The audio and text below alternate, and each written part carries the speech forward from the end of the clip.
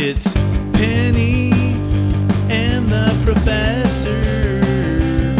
Here's Penny. Hi everybody! It's getting closer and closer to Halloween, and we keep finding really new fun stories to read to you.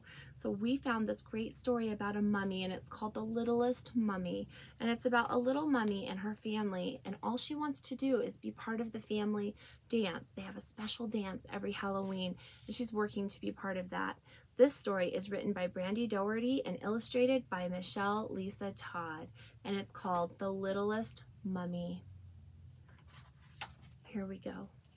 May was a mummy. She lived with her family in the spooky woods. There were many mummies in May's family, as you can see. It was almost Halloween, and May was excited. This year, she was finally old enough to join her family's dance team at the big Halloween bash. She couldn't wait. She just had to learn their special mummy dance routine. Should be pretty easy, right? First, May's big brother, Mike, coached her on her moan. She took a deep breath and groaned. But it sounded like a whisper. "Louder, May!" Mike shouted, but May was groaning as loud as she could. Mike shook his head. "You're not loud enough. Your voice is too little," he said.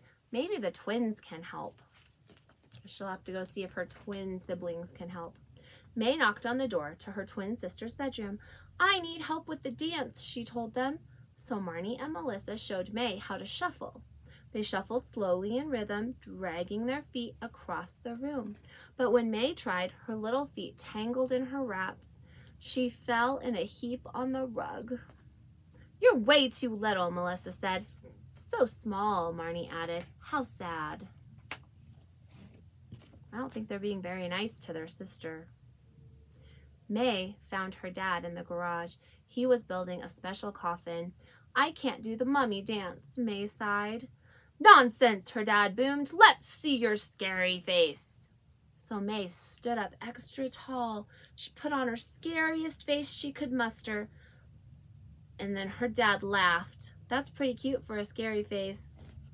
May frowned. "Do I have to do the mummy dance?" she asked. May's dad wrapped her in a big hug. "Not if you don't want to, but why don't you go see your mother? She might have an idea," he said. May's mom was in the basement. She was making extra tattered wraps for the big night. "Your wraps are ready," May's mom told her. "They'll be perfect for the dance." So May tried them on, but the wraps were too big for her tiny body. She looked like a pile of toilet paper. "I'll have to make some adjustments," her mom said, looking worried. May wandered through the spooky woods. She was so sad. Can you show us your sad face, Penny? This is Penny's sad face. I don't know if you guys have ever seen it. We just put her beak down like this. Pretty sad face, huh? That's pretty much how May looks. Sad face. She knew that there had to be something special she could do, even if she was little. May sat down on a log to think, and just then she saw something crashing through the trees. It was a witch! That's why Penny's wearing her cute little witch's hat. It was a witch, and she was just as little as May. The witch flew from her giant broom fell from her giant broom right in front of May, so she fell off her broom. I wonder if she's a good flyer.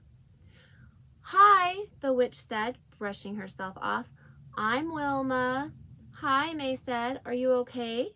Wilma sighed. "I'm too little for the broom flying demonstration." May nodded. "I'm too little for the mummy dance."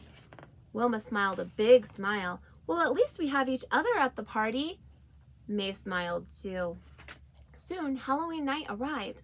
All of the spooky woods was celebrating, but when it was time for May's family to start their dance, May stood in the corner and watched. She didn't want to dance.